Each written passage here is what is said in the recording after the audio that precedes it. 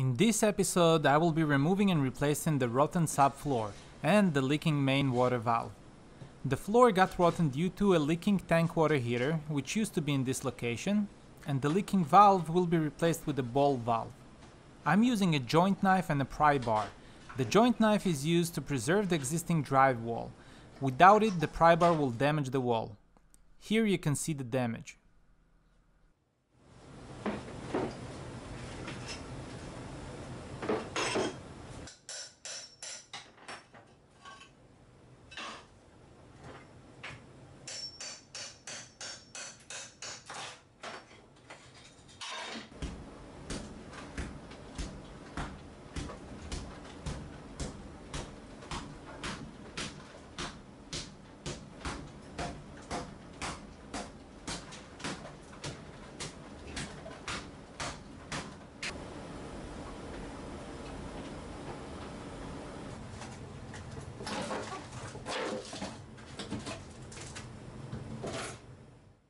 The subfloor is connected to joists. I will be cutting the damaged subfloor carefully.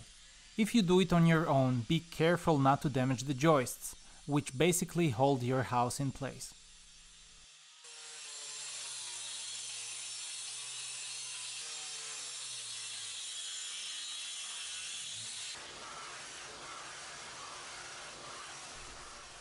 Under the subfloor, all wires and pipes reside.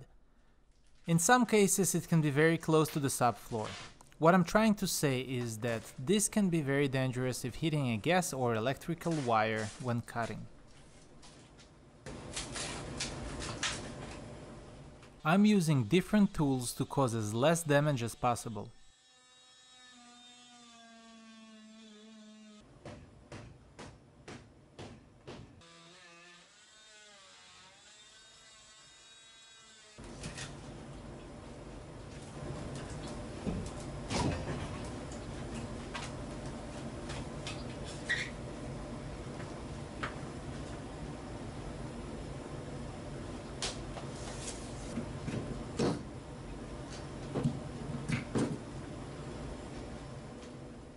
Marking where to cut the drywall to see if the water damage reached to this area as well.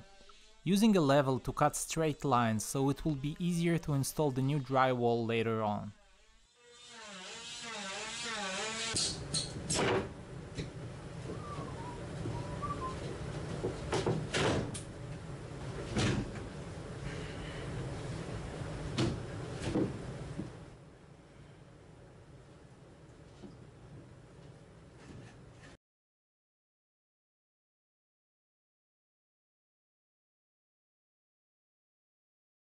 I cut the old leaking valve and replaced it with a ball bearing valve, which as I see it is more reliable and I don't have to remember lefty-loosey, righty-tighty with it, since it has only two positions, on or off.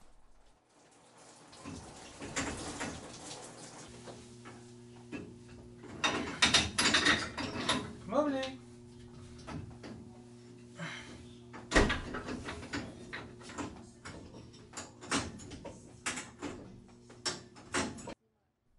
This is the main water line, which comes from the street to the house.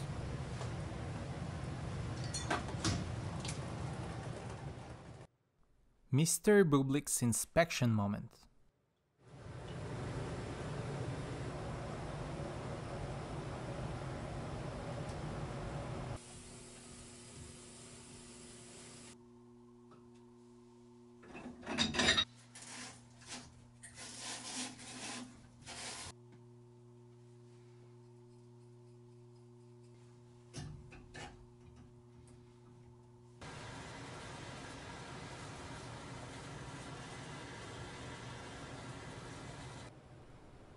Luckily, the neglected water damage didn't actually damage the joists nor the studs.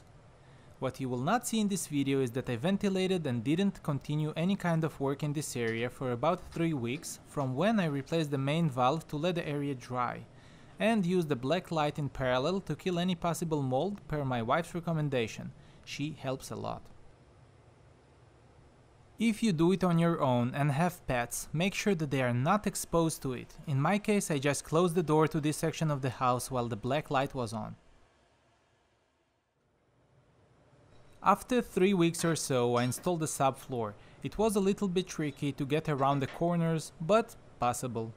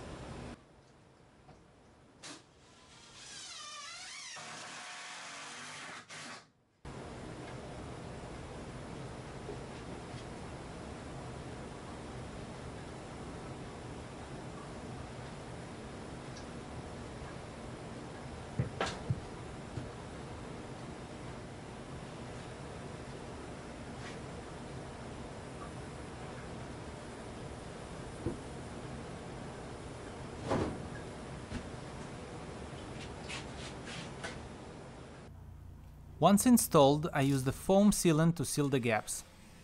And now I'm cutting the drywall sections.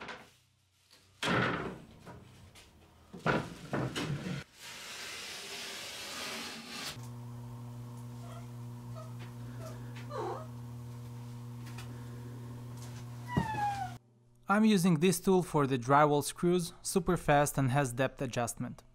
Marking the location of the studs. Oh, the video is about to end, so time taken, total of 4 weeks, cost for materials around 150, cost for materials and tools around 1500. Thanks for watching!